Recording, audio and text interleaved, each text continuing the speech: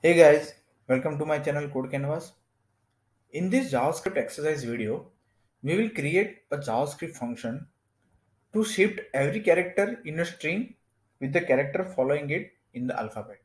So, for example, we have a string called JavaScript, and as an output, it should be KBW like this. So, after J, it comes K, after A, it comes B, so and so. As we have input PHP and the output will be QIQ, same as for Python. So we will create a JavaScript function for this. It looks very simple JavaScript function, and sometimes you are being asked to write down this kind of function in your interviews or in any competitive online exams. So before I start writing this function, kindly have a look on my channel. You will find many videos on JavaScript, CSS, HTML, WordPress, and Node.js. If you like to see my more videos, please subscribe to my channel. And if you have any comments or any feedback, you can leave your comments below. Okay, without wasting any time, let's start creating the function. Okay, let's start creating ES6 function. Let's create a function called shift letters. Okay, and let's log this function so we can see output. So for example, we have string JavaScript. Okay, and it should be function. Okay, as an argument we will have text. So first of all, we will split this string into an array.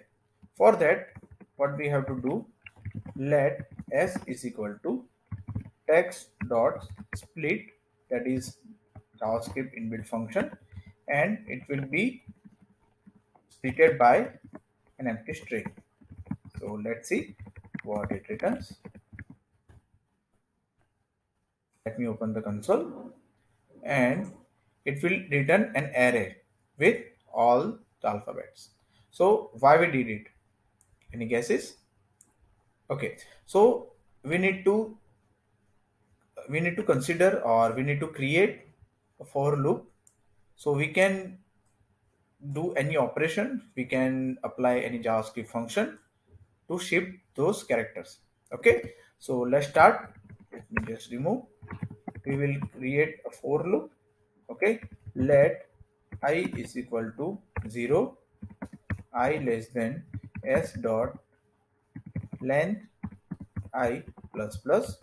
Okay, so this will loop through all the characters. All right, so we can start writing switch case.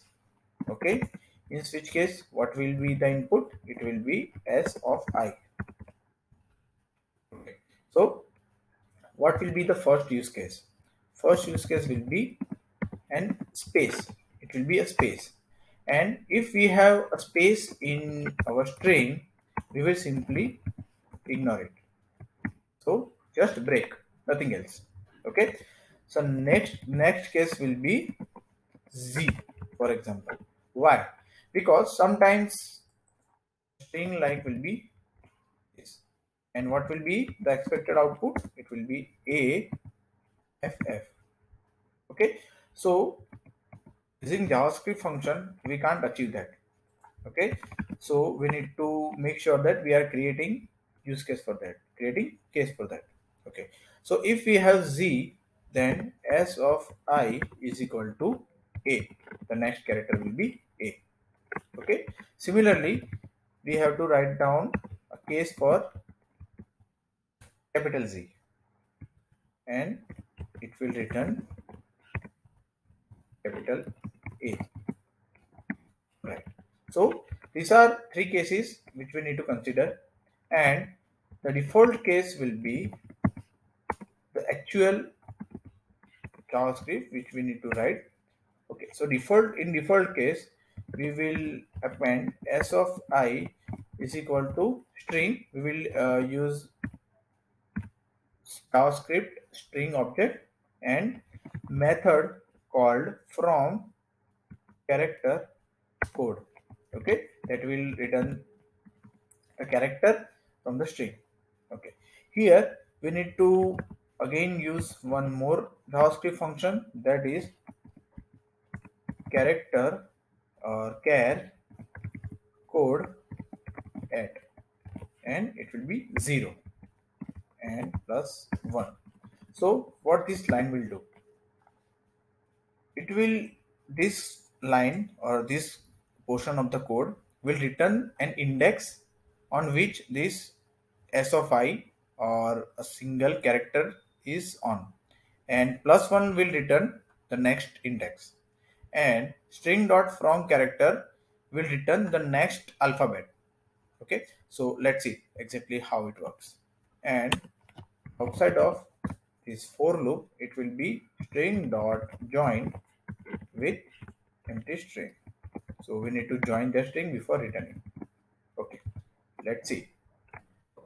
We have one. Okay, this is, it should be character, not cat. Okay, so as you can see, the output is, I think, as we expected. Yeah, let's copy this and with another string. It should be PHP, and this is expected output, right? Next will be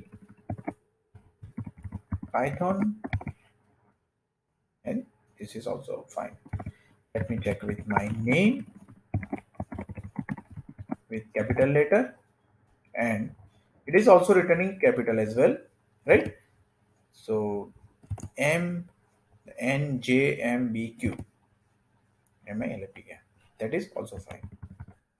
Right. So this is very simple JavaScript function that you may use to shift the characters to the next character in an alphabet. All right.